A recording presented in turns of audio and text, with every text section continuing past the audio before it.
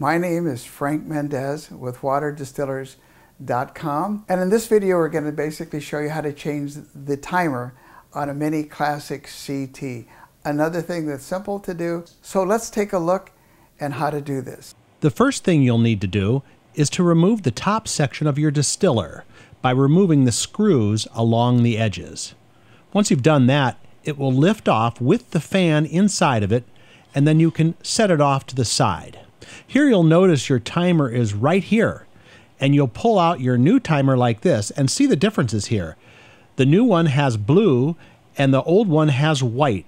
And if you notice, this one has 120 and 230 volt, which means that this timer works for both a 120 volt and 230 volt machine. This is a 120 volt unit, so we'll be connecting it as such. The first thing you'll need to do is that you remove your wire right here.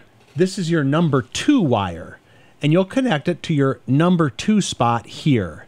Remove one wire at a time and connect it to the new timer so you don't lose track of which wire you're working with. Next, you're removing our number 1 wire that will attach to the number 1 spot right here. Next, we'll remove our number 3 wire, and again, the number 3 there is 120 and 230, so because this is 120 volts, this is where we'll connect it. If this was a 230 volt machine, we'd connect it to the 230 volt connector.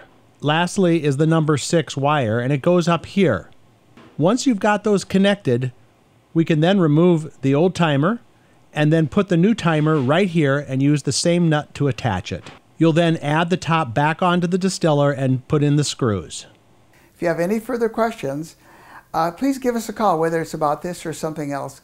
It's Frank Mendez. Number would be 612-701-7820. Do leave a message. We do get a lot of phone calls, but we do call back. Thank you so much for joining us, and drink distilled water. Have a great day.